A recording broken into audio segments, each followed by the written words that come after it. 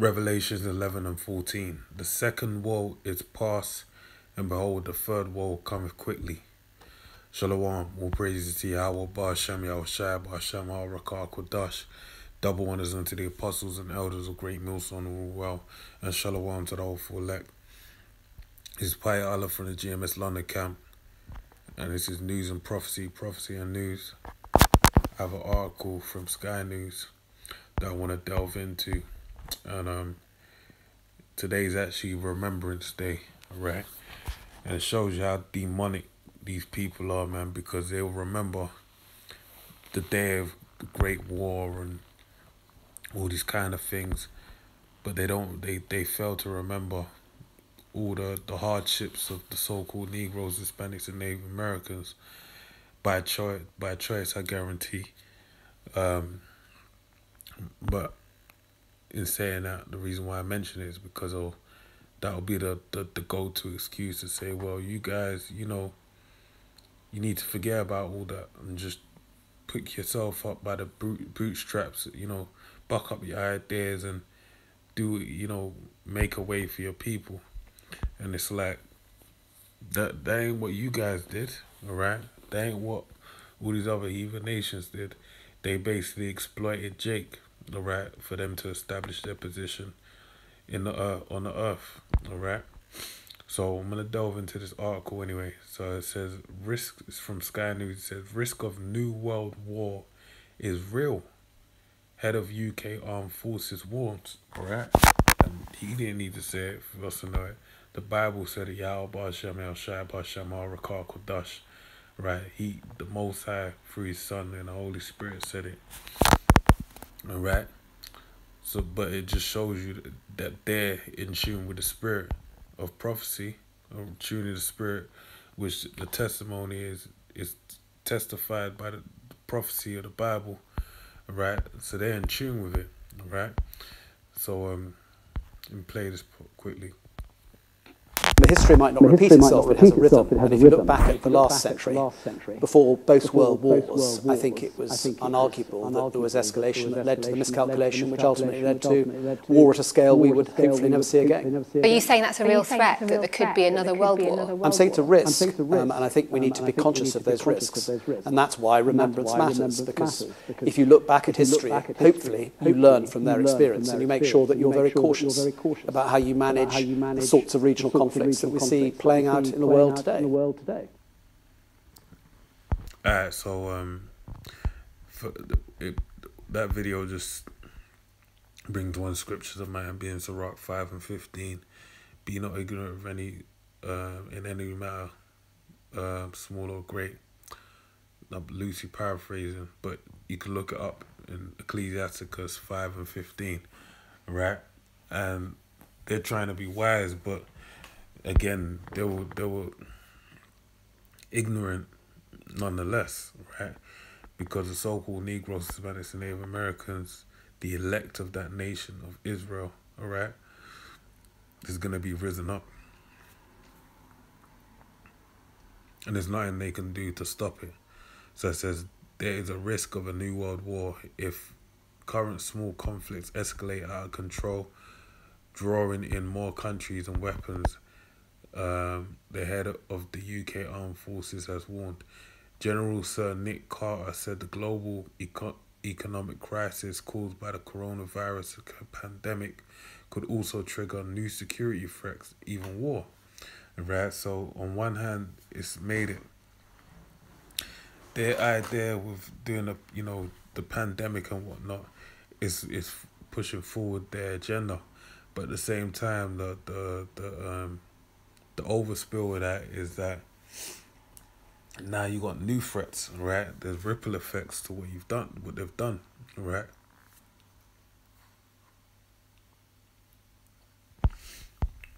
So it says, in an interview with Sky News for Remembrance Sunday, the Chief of Defence Staff ordered a vision of Britain's army of the 2030s, saying it could comprise 90,000 human troops and 30,000 robots, right? So it's showing you that after this decade, they intend to have an army that is full of basically a third of that army, not a third, 90,000 being humans and 30,000 being robots, right? And you've been seeing this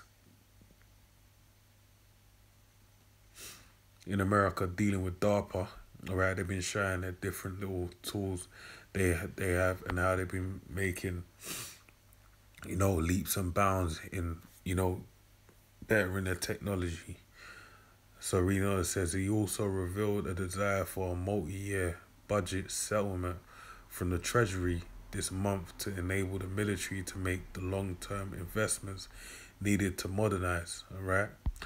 The Chancellor scrapped plans for a multi-year spending review for government departments in November because of uncertainty related to COVID-19.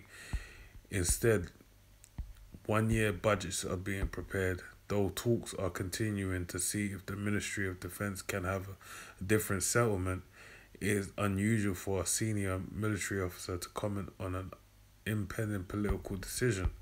Speaking at the National Army Museum in London, General Carter underlined the importance of remembrance, even at a time when the country is dealing with the COVID-19 crisis and growing economic woes. It is about honoring those who gave their lives in service for our country. And of course, they did that to protect our way of life and our freedom. Now, spirit just hit me, man. What's going over your what's going over a lot of people's heads? This is a psyop, yeah. It's actually a documentary show. I'm gonna do a short video on for a recommendation to watch it. But basically, we're in the information age, yeah, and currently, there's a psychological operation, or better known as a psyop, going on continuously, more or less, right? Propaganda is being infiltrated into your mind non-stop via your phone, right? And in saying that, this paragraph here, right? Reason why this is kind of jogged my memory, stirred up my mind.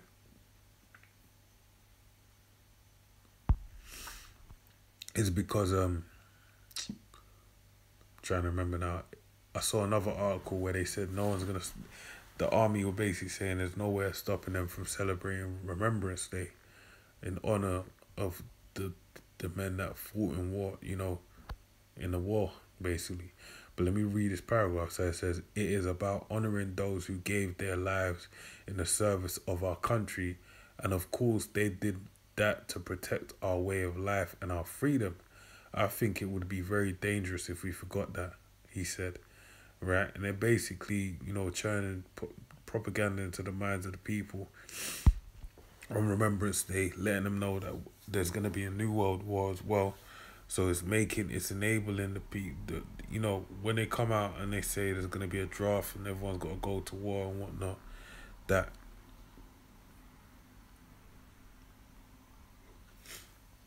the propaganda has been set in place as to people wanting to go and make a move and do so, right? Asked why it would be dangerous, he said, because I think what we would also forget is the true horror of war. And if we forget about the horror of war, then the great risk, I think, is that people might think going to war is a reasonable thing to do. Economic crises in the past have led to security crises. And General Carter said he was worried this could happen again, given the blow inflicted on the world economy by the pandemic. I think we are living at the moment in time where the world is very uncertain and anxious place, he said.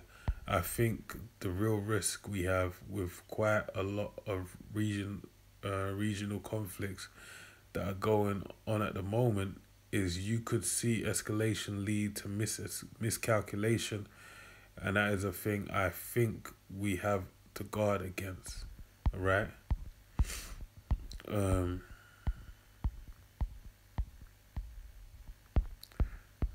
One moment. pick out some points.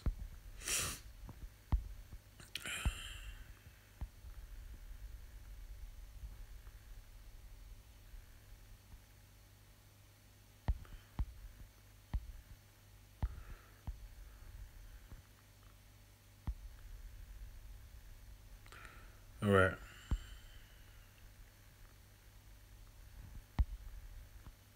He didn't specify which conflicts, but at least 1,000 people have died in nearly 6 weeks of fighting and clashes between Turkey-backed Azerbaijan and Russia-allied Armenia over mountainous enclave of Nagorno-Karabakh.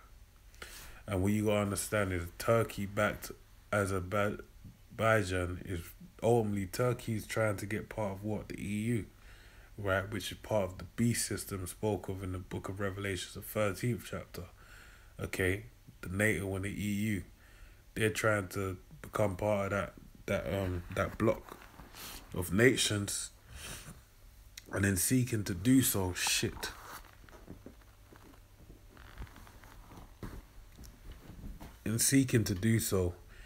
basically they're it's a proxy war ultimately between America and Russia. All right.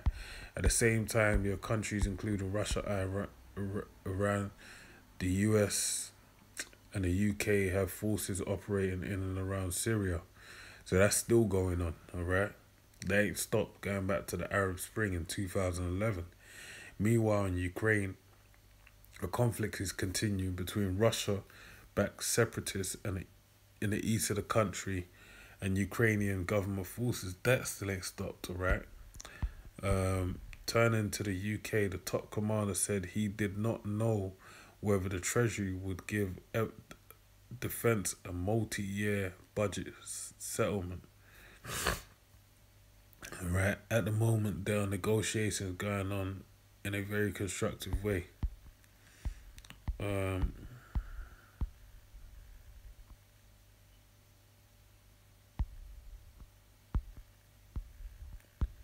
Okay, so it says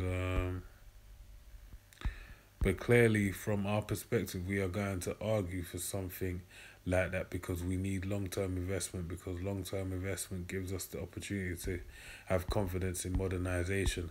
Modernization essentially means you are going to park some capabilities perhaps from the industrial age and want to look forward to some of the capabilities you need from an information age. And having the confidence to do that, of course, means you need the confidence for long-term investment, right? Anyway, I'm gonna put this link in the video description box. I'm just gonna read the scripture again. Same scripture I started off with. Said Revelations 11:14. The second woe is past. Behold, the third woe cometh quickly. Right. When was the second woe that passed? That's dealing with World War II, right? That passed back in 1945, right? Then you had the Cold War during the separation of the German scientists, the wise men of Teman, or the wise men of Esau, ultimately being divided between America and Russia. Then it, moving towards the Cold War, right, where you had info wars more or less between the US and Russia, USR as it was known back then, USSR, and basically then they fell, but now they've risen again to fulfill prophecy, right, of them being the feet of Esau's kingdoms, right, the bear's feet, right. So it says the second world's past, so that second world war is past, and behold, the third world coming quickly. So this third world war is coming quickly, right? And you can see it. That's why we have it being said by this military personnel, right? So it says, and the seventh angel sounded, and there were great voices in heaven saying, the kingdoms of this world have become the kingdoms of our Lord, right? And of his anointed, Hamashiach, and he shall reign forever and ever. All right. And it precepts with Daniel's, the 4th chapter, the 17th verse, I believe, which it says, and the saints shall take the kingdom and possess it forever and ever. Amen. All right. So with that, I pray you're edified and say shalom.